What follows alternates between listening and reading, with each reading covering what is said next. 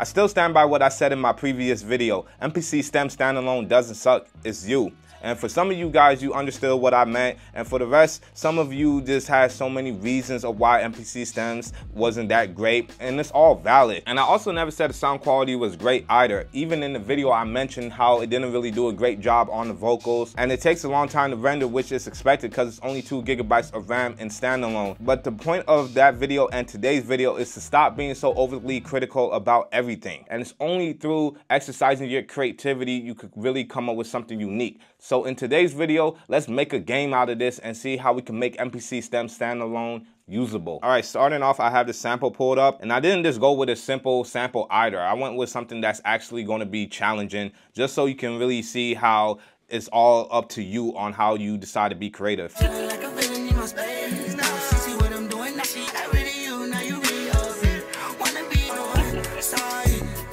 You can hear that this sample has a lot going on from the drum pattern and, you know, the rap vocals and, you know, different kind of melodies. So this is not an easy choice for stems to kind of like separate it and really make it sound good, since everything is like really layered on top of each other. So I actually want to sample a part of the chorus. So let's just go from right here. And like I said in my previous video, it's good to do like a 2-bar loop. 4 bars, maybe kind of pushing it if you don't want to wait when it's rendering. And all I want to do now is go to process and press discard because I'm not going to use the other parts of the sample. Let's just see what it sounds like tuned.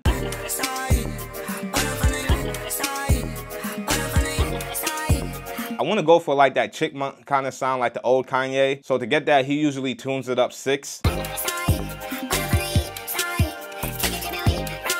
Yeah, that's hard. And then what we can do from here now is just go to process and we can stem that out.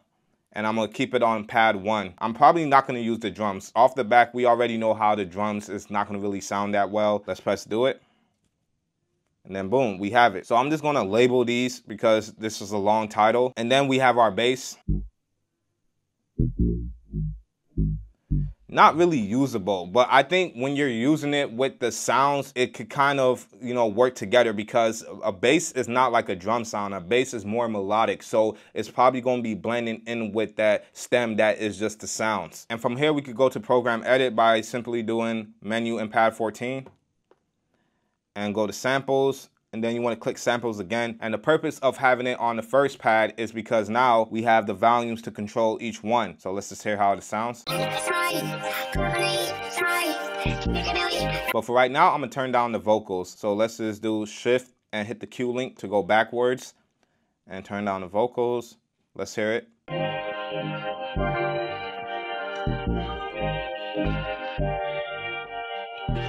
It just gives a different texture, and you can also still hear that vocal in the background. And some would say, oh, that sounds very bad. But in my ears, I like how that vocals is sounding kind of washed out. And what I said with the bass is that there's a bit of bass in the sound. So we can actually get back our full bass by having the actual bass stem and having that, you know, other stem, which is our sound, together.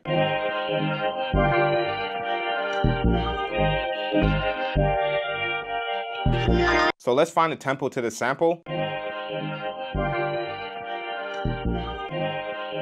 I would say it's about 140, and all I'm doing is just tapping 1, 2, 3, 4 on the tap button while I hit the pad to kind of, you know, get an estimate.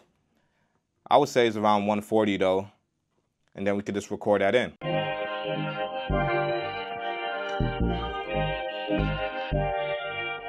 So now we have our main sound, but it's still not usable. It's still not there yet. So we're going to add a bit of effects to kind of bring more out of the sound. So let's hit this icon up here to go to our effects. So the first thing I'm thinking about is like getting rid of those harsh frequencies. So if I play it,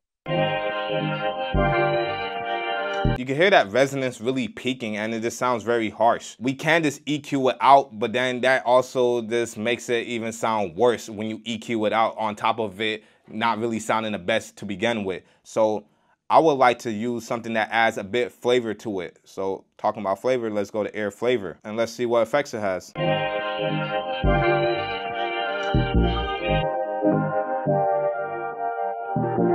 And it did a job right there. It took out a bit of that highs and it also gave it another unique sound. All right, so now what I'm thinking is, you know, I gotta use one of my favorite plugins for, you know, different kind of modulation or just movement in my tracks. And that is the air filter gate. And I used it in the other video as well. So let's just hear what it sounds like. From there, you already got something going.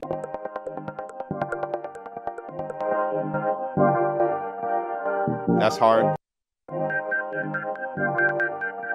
Timekeeper, that one goes hard. You know, I used it in the other one as well. What I'm gonna do is go to the LFO and I'm gonna use an 8-step and let's just hear how that sounds. So you hear like dun dun dun dun dun dun dun, and then we can mess with the envelope. Probably just bring that down to 100%. So it's like it's pushing back that dun dun dun dun dun dun sound. So if I open it back up, but if I close it, yeah, that's hard. And then I gotta throw in, you know, the go-to, half speed. This is something that I like to mess around with when I have a lot of movement in my track and I just want to slow it down. So that sounds a bit cool, but what I actually like to do is go to the next preset over, which is a filter half speed. Just more texture, man. And we could bring this down like 50%.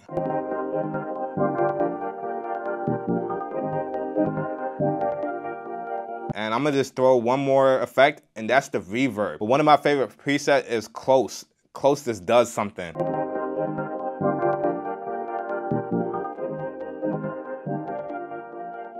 Closest make the sound a bit more full. So now, you know, we getting somewhere, but I still feel like it's still not there yet. So we can add more plugins. And since we're on the program itself, we could actually go to the pad section and then add another 4 if we want it. Because remember, all the samples are linked to pad 1. Now I do have an announcement, which is the new ebook out, and this is called the Sensei Workflow. Now the thing with this ebook versus the first ebook was more about like different sauces that you can use with the MPC, but this one is about a workflow and specifically for the 2.0, but it can still translate over to 3.0. Like the sampling topics, like the sampling workflow, it won't change because that's within the sample edit mode.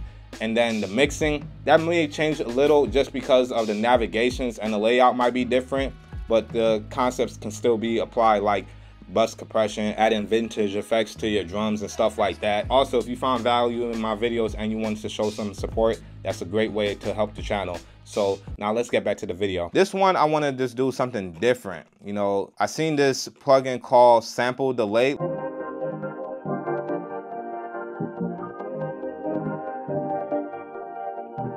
This smooths out everything and it just gives a different texture. So with it off,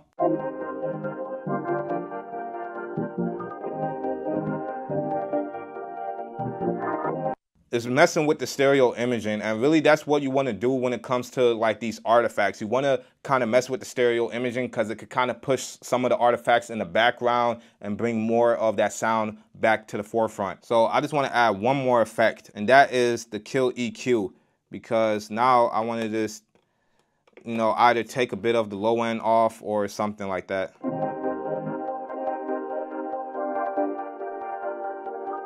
Oh, this don't even sound bad either. Kill and boost the lows.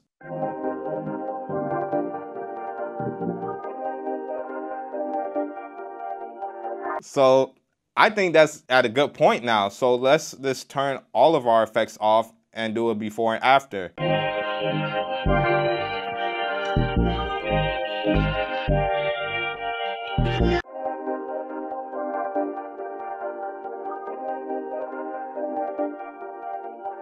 Now you may be thinking it really don't sound that great, and you are entitled to your own opinion, but for me, this sounds dope. And also keep in mind, you're just only hearing it just with the sound alone. Now I do have a drum and bass pattern set up already, so we're gonna hear how it sounds with the beat. So before I play this, I hope you now see the secret sauce really is just to mix your sound.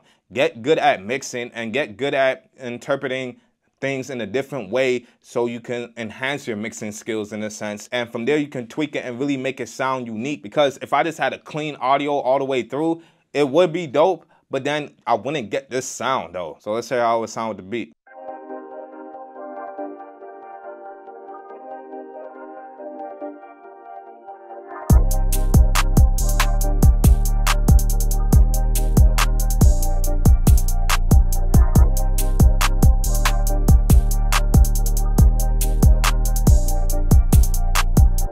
What we also can do is add like another effect if we want like a different part for our arrangement. And I'm gonna go with something that I know you guys probably been sleeping on, and that is effects beat, man. Go to bonus, and I like the slow triplet.